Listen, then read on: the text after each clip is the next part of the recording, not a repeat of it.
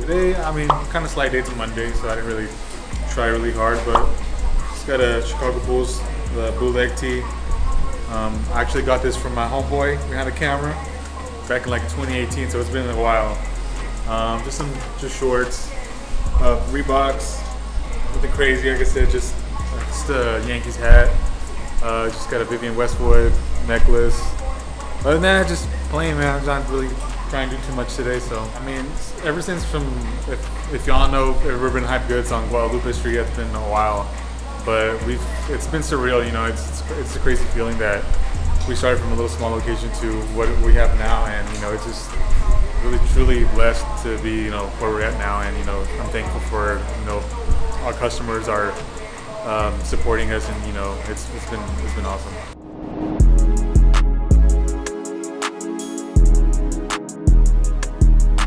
Got the Kanye, this is graduation era.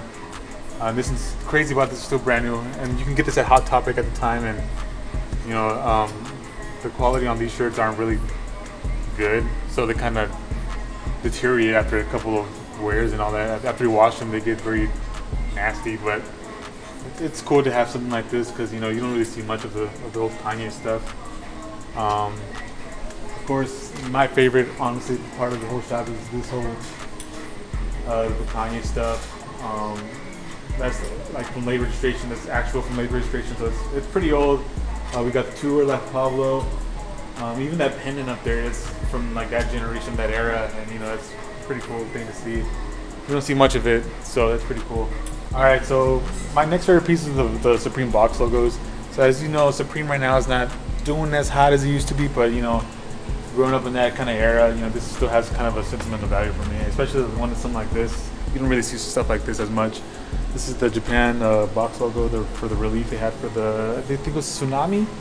I forget what year it was, but that was a cool one. Of course, this is the newer stuff. You know, I wish I still had like the older things, but you know, that's a little harder to find nowadays. But I feel like Supreme's gonna come back soon. So if I were y'all, buy some of this stuff now. Y'all have the chance. You know, we're in Texas, so you're gonna have to have a soon. This is pretty cool. No back hit, but it's probably one of my favorite ones. I like how the red kind of pops out. Here in Texas, they're not as rare, just because you kind of do see them a lot. But when I go to like LA or something like that, they always have these super taxed up. So it's cool to be, you know, here in Texas, because you know, you can find something like this for pretty cheap. I mean, usually we kind of sell our Selena tees from like $100, like 200, depending on what it is. So I mean, I feel like it's pretty cool to come here and, you know, seeing stuff like this that you go somewhere else and paying over like $300. All right, so this is going to be one of my other favorite pieces. It's going to be a Tupac bootleg tee. You know, this is a staple in vintage. You know, rap tees are, you know, what it is now. Not as crazy as it used to be, but it's still a cool shirt to pick up. I mean, it's so crazy how it's just an all over print. And so pretty much my favorite thing is like Pokemon. I love Pokemon, so we have a couple of Pokemon tees here. I like to show off. And these are all adult sizes, so you know, you rarely come across adult size Pokemon tees. But we have this one, we have that one, the Ash with Pikachu. This is probably my favorite one, and then we have the all over print. This is sick, adult size. I probably wouldn't wear this too much because this is too out there. So, but this is a cool one. I like this a lot.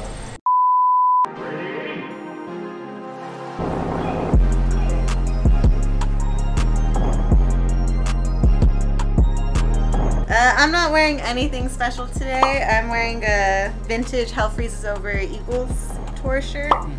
And just some thrifted jeans and platform Crocs that are extremely dirty. Yeah, it's been a great experience so far. I had a rack up at Hyped Goods, I would say like 6 months, and it did really good, but now that I have my own spot, you can kind of get a grasp of who we are and what we do. One of my favorite pieces in here, orange tab reworked skirt.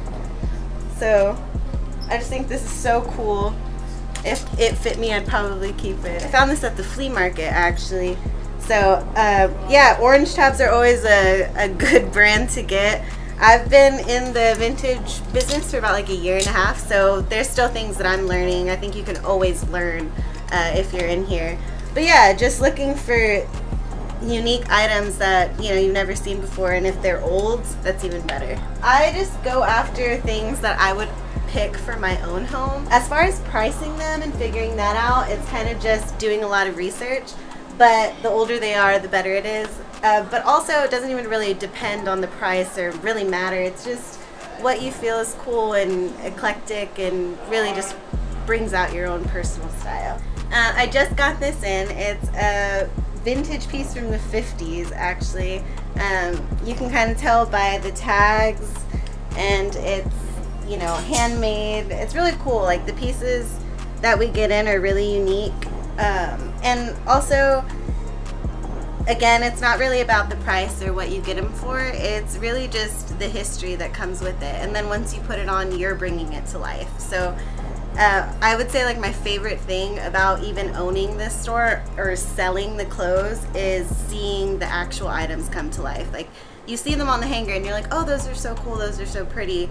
But then once you see it on someone, it just changes the whole game, and I don't know, makes you really proud of the work that you do. Honestly, at first it was really scary and kind of intimidating because there's not a lot of girls. Well, there actually is a lot of girls in the vintage game, but not in collaboration with the vintage that Hyped Goods and the Warehouse do. So a little intimidating, but also very welcoming. And it also just broadens the target audience and the people that can come in here. We really want to make sure that this is all three of our shops collaboratively invite everybody, and it's just an experience. So come in, look at our stuff. I'm sure there's something you can find, but even if not, just to see all of the work and the years. It's been 10+ years for some of us into this, so it's really cool to see everything that we put together.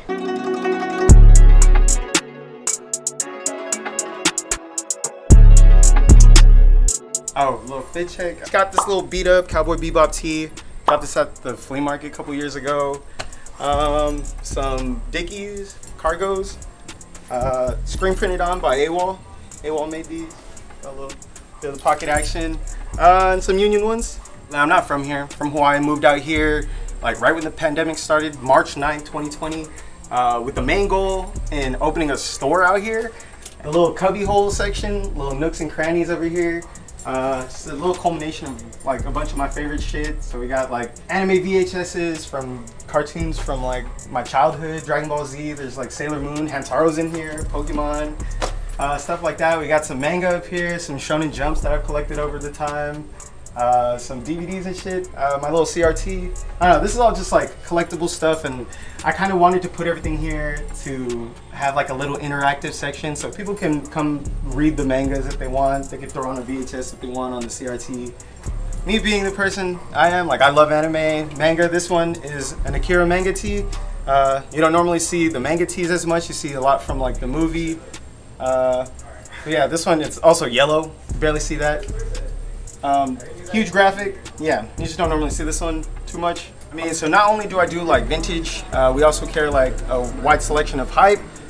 These are two of my favorite pieces that we have in store, both original fake pieces, which is a brand made by Cause back from like 2006 to 2013.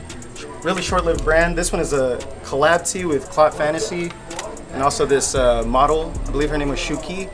And then this one is like this little companion tee with the woman on it. Yeah, just like super rare. Like nobody really has these out here. Like not that I've seen. Like original fake pieces. Like mostly with Cause, you see like a lot of the Uniqlo stuff or like the Fragment and Travis Scott stuff. But like these ones are a little standalone pieces. Not too obscure, but I mean like everyone loves a good Selena tee.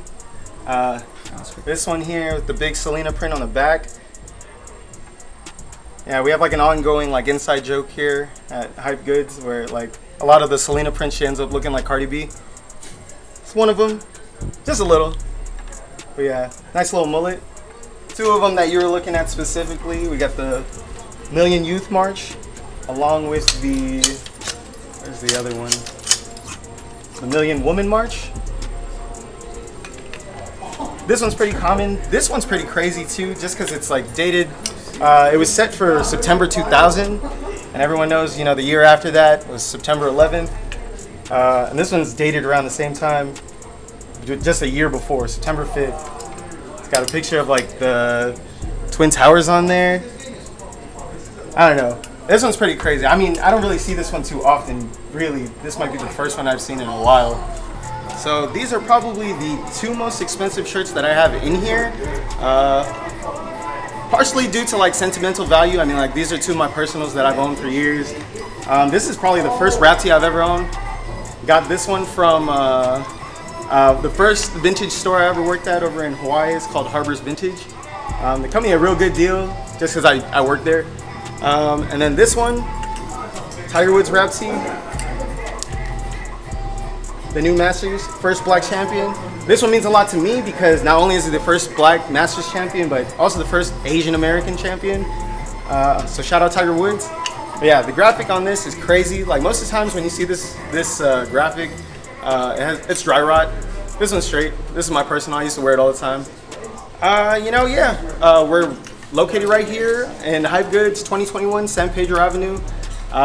Open every single day from 12 to 7. Yeah, you can find me at warehouse.texas. So it's WEARHOUSE.TX. Or my vintage page is Seeing Color Vintage. SEAINCOLOR Vintage. Dude, thank you so much for coming through. Honestly, you know, it's a blessing to have you out here. It's a blessing to have people like you just come and experience the spot with us. And yeah. And yeah, you can find us here at Hyped Goods on 2021 San Pedro Ave, San Antonio, Texas. Or follow us on Instagram at the Thrift Thru. We have a lot of events coming up. We're working on ironing out the dates and stuff like that, but we will post them on our socials. So you can find us on San Pedro Street, 2402 San Pedro Avenue. We're in San Antonio, Texas. We have a couple events coming up. I don't have any details yet, but when we do, we'll put it on Instagram at hypegoods_TX.